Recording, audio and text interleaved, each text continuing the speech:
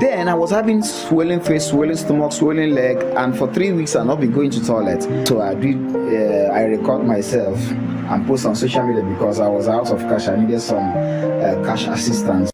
Good day, Nsppd's family. I am that boy that the Lord has shown mercy. I'm here to testify the goodness of the Lord in my life. My name is Godwin Chinechukwu from Oba, Anambra State. 2022 December, I was down with kidney failure. This test was conducted on 8th December 2022. If you look here, you see dangers. This is the result of my kidney. I was admitted at the hospital and the doctor looked at me and said my case is critical, but he's going to try his best. So I record myself and post on social media because I was out of cash. I needed some cash assistance. So after posting that, my friend and my sister Josephine saw the video and she called me and said, "Chine, what is happening? Where are you?" I said, "I'm at the hospital. I'm very sick and I'm dying." She said, "Okay, don't worry, you're not going to die." She now sent me a link of a stream of joy. I started following up that day, second day, and immediately I came, I saw the Pastor Jerry mentioning my case, so I claimed, I started praying, To that kidney failure, I say it's a lie. That kidney failure, let God be true and every man a liar. I command, let that kidney bounce back to life.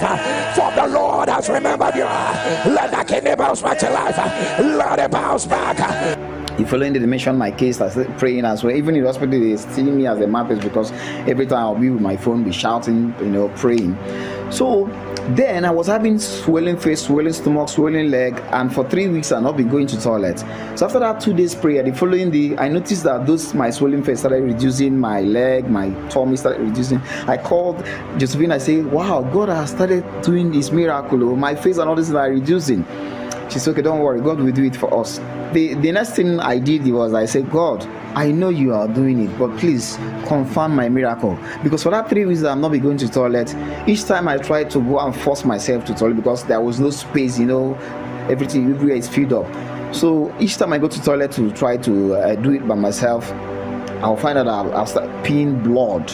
Not just blood, pure blood. The first day, the sentence. Second day, the blood was much. The pool everywhere was filled with blood. My brother came, started screaming, shouting. They think, even myself, I was scared. I said, "It's over." So third time, the sentence, and the doctor advised me to stop doing it. That I should not worry.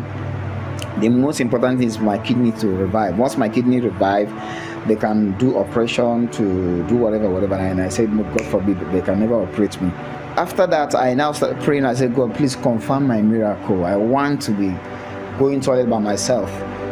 People of God, after this prayer, the next thing I started having urge for toilet. But because of the fear, I don't want to pee out those blood again. I did not go that day, but I could not sleep well. The following day, I went. People of God, when I went there, I tried. The next thing, the things start coming out. When I was praying, the things start coming out. I shout and I scream. When Pastor Jerry will say, "How will you shout? How will you scream when the God remembered you?" People of God, I shout and I scream in the bathroom, and people was like, "What's happening there?"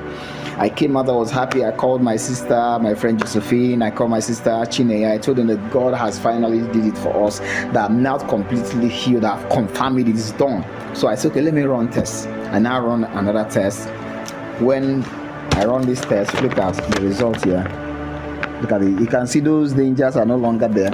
So when this result came out, the doctor called me and said, "Godwin Chine, come to my office." And when I went, the doctor looked at me and said, "My case, if this sickness has happened to 10 people, it's only one person has survived it, and that person is me. That God really loved me. God really did something in my life, that I should go and live my life and thank God for what He has done for me." People of God, from that day, I received my healing. I'm now okay and sound.